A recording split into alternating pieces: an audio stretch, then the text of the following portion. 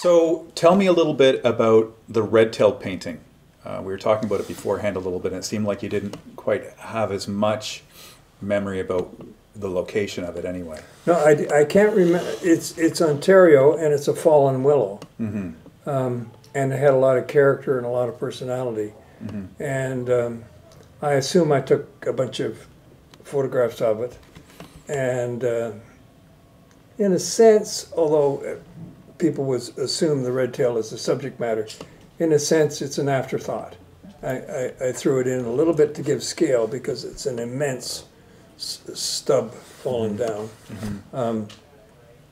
But I threw the red tail in just as a eye catcher, and it's in some people's mind that's the main subject of the painting. But to me, it's that big fallen willow and all the abstract quality like you might get in a Henry Moore. Yeah, it's a very abstract composition. I think so. And it's kind of it's a very gestural composition that comes up. Yeah, swinging up that way. Yeah, yeah. It's like the willow leads you up to the red tail, which is kind of the surprise. I don't know if you remember this or not, but the red-tailed hawk frame. Apparently, you're going to want to look around now and look at it. I am. You built it. Can I? Yeah, of course, of course. Okay. That's an original Robert Bateman frame. Oh my gosh! Yes. Yeah. Okay. Did you used to build frames before? Like, would you do your own frames before? I did pretty well all my own frames, and they're pretty unique, and I think they suit very well. Yeah. So I would have bought the stock with that little gold rim on it. Yeah. A black, quite thin lumber. It looks like about a 1/4 inch. Yeah. With the gold on it.